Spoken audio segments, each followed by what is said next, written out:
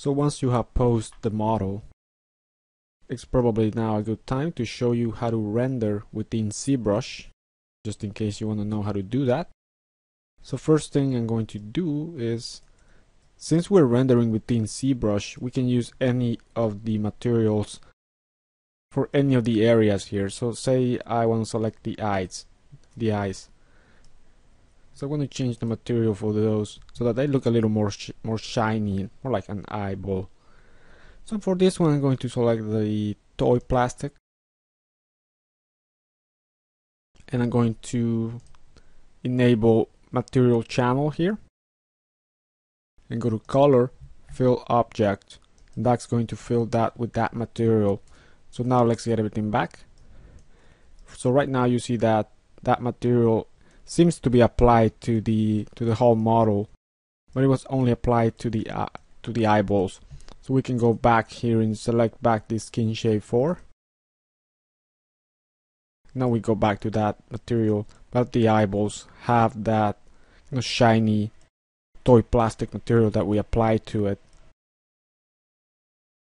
So now let's get into a good pose, angle here for our render. Kind of like this view right here, something like this. And if you wanted to cast a shadow, we have to enable the floor. Okay, and if you see that the floor is too low or too high, you can always adjust it if you come to draw. And we have a few options here for the elevation of the grid. If you have it too high or too low, you can go there and adjust that.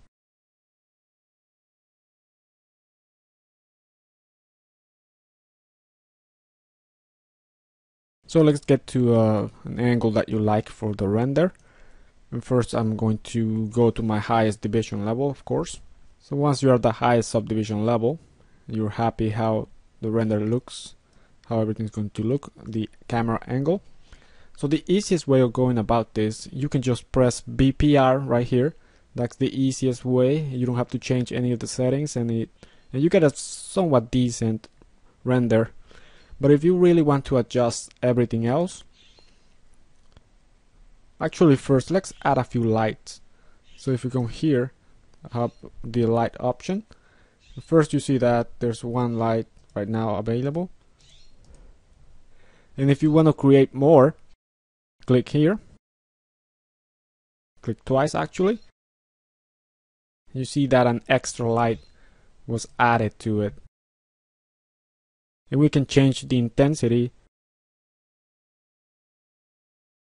So this one's going to be our key light. This one's going to be our fill light.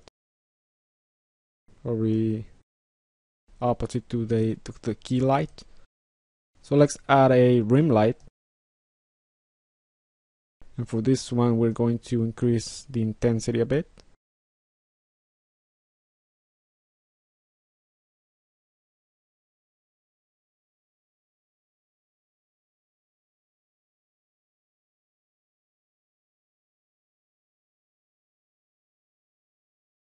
You have to play with it until you get the look that you're expecting.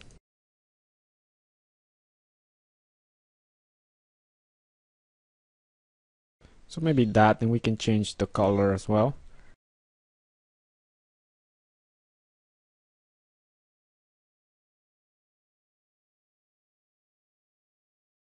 Maybe kind of a yellow color. And it can be any color that you like.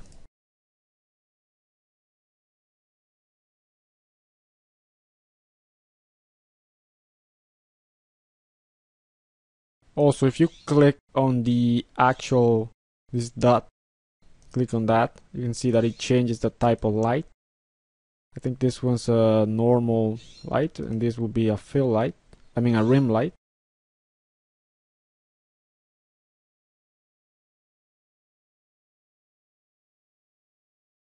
Let's say you're happy with the lighting. So now that you have your light, you can adjust the render settings. Let me click here to open this area, and click here and drag. Let me close this area here. So here in the render area, you see that first you have 4 options. So preview is what you're normally working on.